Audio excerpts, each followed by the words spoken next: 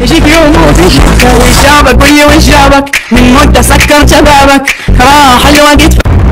Hello? In this video, I'm going to share with you the real cause of the death of YAZAN Al-Asmar, so try and watch to the end.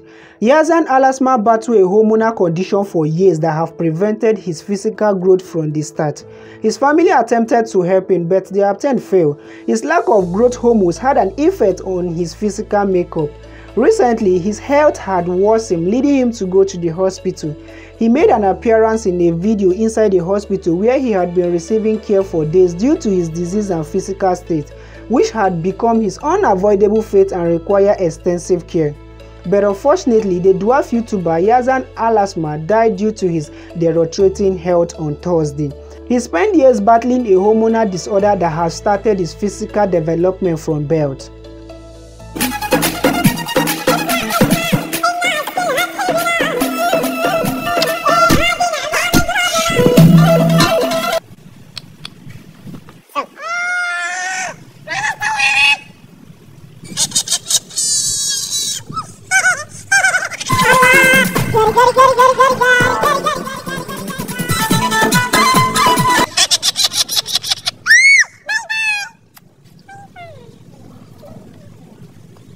May his gentle soul rest in peace.